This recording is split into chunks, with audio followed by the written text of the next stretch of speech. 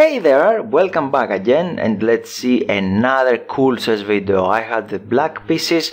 I played with Mikael. His elo is approximately 2000 in online blitz rating, of course. We have e4, c6, d4, d5. I played the Caro-Kann. This is not one of my favorite openings, but why not? I can play with that, I can try. So we have bishop to d3, not the best move, but the idea is to protect the e5 pawn, of course, of e4 pawn. Of course, there are other very interesting moves like knight to c3, like e5 and many others. So we have bishop d3, I capture there, bishop takes e4, and of course knight to f6, attacking the bishop. He dropped back the bishop, and I don't really understand this maneuver to lose so many moves with this bishop in order not to exchange the bishop, I don't know, and maybe later he would like to attack like that, c4 and d5 maybe. But here I played not the best move according to the computer, but very interesting. I played e5, and if you can strike in the center you can do it. Actually it's not a pawn sacrifice, because after d takes e5 my idea is to give this double attack, attacking the king and e5 pawn.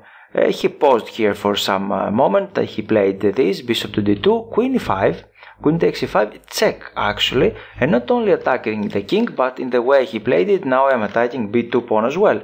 He played knight e2 and I just captured the pawn. Now his rook is under attack, he has some problems. Of course, if he just develop the knight, then I can go back maybe, yeah, because my queen is in little danger there, and I can drop back my queen to c7. This is the safest square here, because I played the Scandinavian defense. I know that this is very nice, and he played bishop to c3. This is okay, but if you followed my games you may know that there is a gambit, emblem-ed gambit, if I announce it correctly, and the idea after this queen takes b2 is to play bishop to b4. Very cool, right? Because now we are attacking the we just pinned the bishop and the rook is under attack. What to do? He played queen to d2, and now it's black's turn. What are you going to do?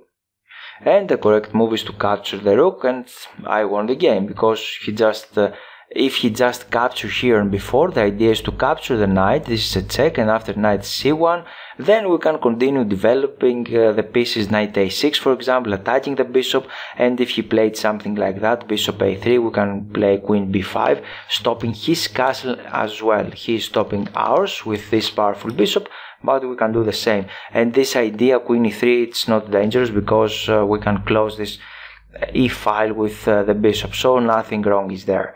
And then we might castling long or do something else, I don't know, something like c5, or we will see. But the idea is that we have material advantage, and after queen takes a1, he captured on a1, I captured his queen on d2, and he resigned here, because if he just recaptured, my position is very nice. Now I have to do something about my development, because this pawn is weak, and I can just castling. Doubling the pawns is not something that can concern us, and here we have the exchange and a pawn up. Black's next move is something like bishop e6 and then knight b to d7, and everything is normal. We can put the knights here, for example, on d5. We can control c4, we are attacking a2 as well, and step by step, or we can exchange the bishop, of course, and step by step black can win the game. So he resigned, maybe a little early, but what to say.